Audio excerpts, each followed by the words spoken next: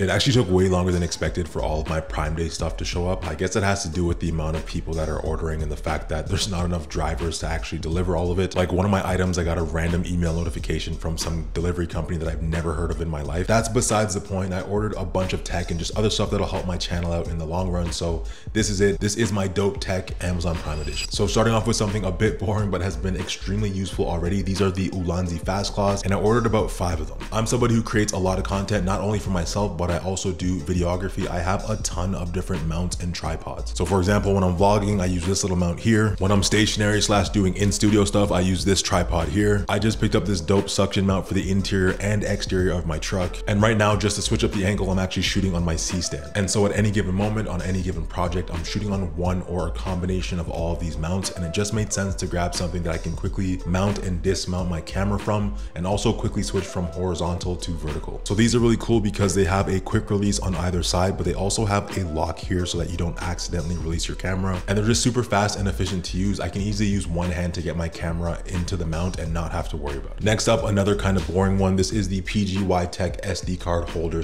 / reader. Usually I just have a ton of SD cards on my desk strewn about the place. And when it comes to finding one, I can never seem to locate them when I need them. And then on top of that, when I'm traveling, I just kind of toss them in a pocket in my bag and hope that I remember that they're there. At least now I'm able to store my SD cards all in one place. I think this holds 4 SDs and 8 micro SDs, or 4 SDs and 6 micro SDs, plus has a little ejection tool there. And then what I really love about it is the fact that it's also a reader. So I can take the USB-C cable out of the side there, plug that directly into my laptop. And now not only am I able to carry all of my SDs in one place, but when I'm shooting on the go or whatever the case is, I'm also able to pull the footage off right onto my laptop. Just something very easy and sort of rugged that also looks cool, and it was cheap, so I picked it up. Okay, so now we're gonna get into the actual interesting tech. This is a Fire Stick 4K Max. I didn't get this one to watch content. If you follow any of my channels on Instagram or TikTok, I've actually been talking a lot about these guys here. That's because Microsoft recently announced and launched Xbox Game Pass that can run on the Fire Stick, and it actually runs very, very good. The only caveat there is that it has to be a Fire Stick 4K or 4K Max from 2023. The quickest way to know that you bought the right one is if you look at this guy here and you see those rounded edges, that means you have the correct Fire Stick that's able to run the Game Pass. And then obviously on top of that, you need a Game Pass subscription. Now, in my experience of using this guy here, as someone who runs a lot of Xbox games, more so than my PS5, and as an avid Game Pass user, there is next to no delay when you're using this to game. I don't play that many first-person shooters right now. I'm still waiting for Call of Duty, but for Monster Hunter, Madden, Slay the Spire, and the games that I like to play, I've had absolutely no issues when using this. I don't know what it's like when you have a slower internet connection. One thing that I will say though is that you might notice a little drop off in the quality of the graphics in the games that you're playing. Obviously, because you're streaming the game, it's not going to be like having it natively on the actual console or PC that it's meant to run on. So it's still going to look way better than Nintendo Switch, don't get me wrong. Like, it looks very good, and within 5 minutes, your eyes and your brain adjust to it, so you're not even worried about the graphics. It's just nice to be able to take this on the go anywhere that you want to go and play, as long as you have an internet connection and you're able to access your entire Game Pass library. So unbelievable pickup. And to go along with that Fire Stick pickup, I had to grab another Xbox controller.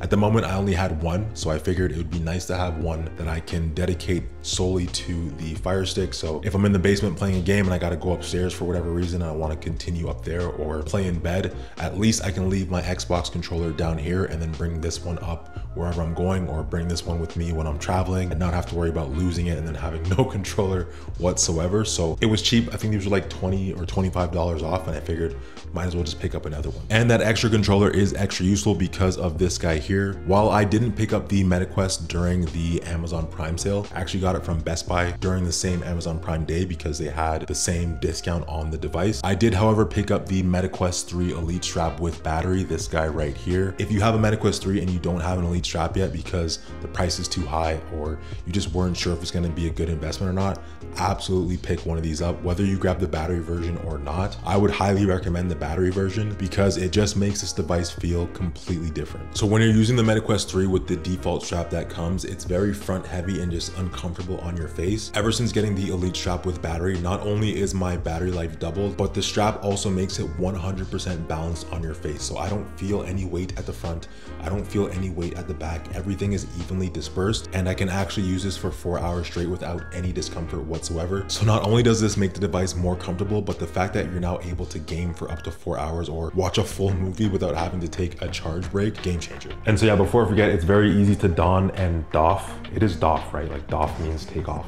Don the helm and doff it. I'm pretty sure that's right. So it is a lot easier to don and doff this because it just has this little dial at the back that you turn, and by turning that dial, it either shortens or lengthens the headset. Again, very easy to put on, very easy to take it off, very easy to tighten, and very easy to loosen. So you essentially get a perfect fit every single time. All right, let me take this off. And honorable mention, the case is absolutely worth it. And now for what I was the most excited about. Actually, hold on, I forgot one more boring one. Well, it's not that boring. It's actually pretty cool with the size of this thing. So this is the Samsung T9 4TB portable SSD. And if you look up the price of one of these, it's about just as expensive as the MetaQuest 3. So I had to grab this when it was on sale. Again, I make so much content that I'm always running out of space on my laptops. I do have a bunch of Samsung T7s, but those run out so fast as well. So this guy here is super fast. Like I said, it's 4 TB. So I'm able to put all the footage from all of my videos onto this SSD, and it's fast enough that I can edit directly off of it. So as soon as I saw that this went on sale, as expensive as it is, it was like an automatic cop for me. And finally, the piece of tech that I've been the most excited about, and I absolutely went nuts when I saw that this was on sale, it is the Sonos Sub Mini. And legit, I checked back after I bought it and they were all sold out. So back in about February, we got a brand new 75-inch TV upstairs, and then we got the Sonos Beam, and that was my first foray into the whole Sonos audio ecosystem. A few months later, we picked up 2 Sonos Era 100s and put those on stands pretty much behind the couch as sort of a surround sound setup. But when I looked at the Sonos Sub, it was $1,000 Canadian and the thing looked massive. So when I heard about the Sonos Sub Mini, I thought that it was going to be small. Price was a lot more reasonable, and we don't have that big of a living room anyways. But honestly, when this thing showed up, I really wasn't expecting it to be this large. Like, the box is massive and the subwoofer itself is pretty large as well. It's 15 pounds. And I don't know what the full sub sounds like, but the Sub Mini has some incredible bass. Like, it just makes the whole listening experience of whatever movie, TV show, music, anything that you're watching just sounds so much better now that you've got that rumbling bass there. And I think the overall design of the Sub Mini looks beautiful in any room that you put it in. Whether you get the black version or the white version, it just looks good. So it's nice that it's both functional and aesthetic, and the fact that I was able to get it for 20-something% off. And so yeah, that's all the tech that I picked up on Amazon Prime Day. It doesn't seem like a lot, but it definitely costs a lot. It's still crazy to me that the T9 cost just as much as the Sonos Sub did, but it's whatever. I'm happy with everything that I bought. Good things aren't cheap and cheap things aren't good, so it is what it is. I'm also interested to know what you guys picked up on Prime Day, so feel free to let me know down below. But either way, that's pretty much been it from me. Much love as always, throwing up 2 of them, and I'll catch you guys in the next one. Peace.